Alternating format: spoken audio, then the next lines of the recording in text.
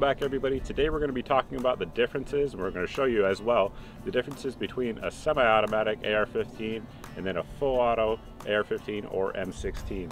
So this obviously is going to be a semi-automatic, so what that means is every time I pull the trigger it discharges one round, as you will see.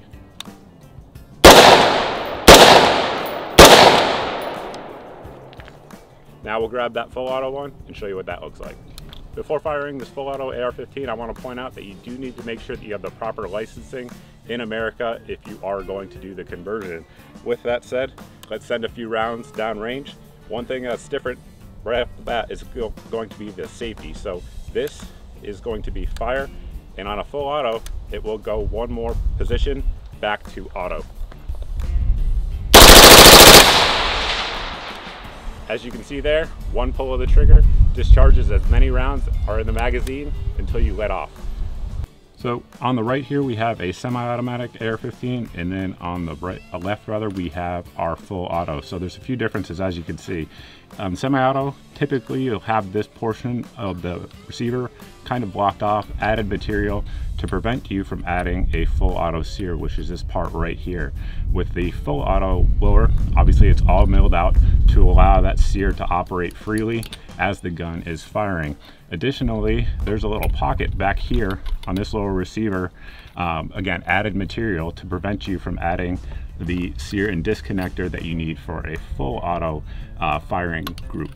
So it's just milled out differently, and then the actual components are slightly different as well, as I will show you here in just a second. Whenever you're letting your hammer go on an AR-15, you don't want it to slam into the receiver. It can damage it over time, as your hammer is steel and your receiver is aluminum. So here on the full auto, we have this additional portion on the tail of the hammer, and then over here on a semi-automatic version you can see we don't have that, and that's just going to prevent the lockup of the hammer into the sear here, and obviously we don't need it on the semi-auto because we don't have that full auto sear. Additionally, in order for this system to work in full auto, you need a full auto profile carrier. Most AR-15s in America in 2021 do come with this. However, there are still some out there that won't have it. You need to have this ledge right here come to this dimensional spec. If not, some of the older ones, or there's still some companies, I believe Ruger doesn't offer the full auto profile, and it will be back here, so all of this material will be milled out.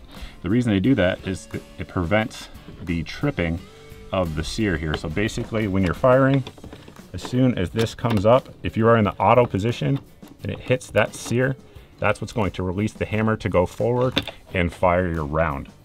I should also add that there are companies out there that do offer full auto pocket cut lower receivers. There's no additional paperwork needed for them, anything like that. The only time you're going to need that is when you actually put that third hole in there, which allows the auto sear to be installed. Once you do that, then it is a machine gun.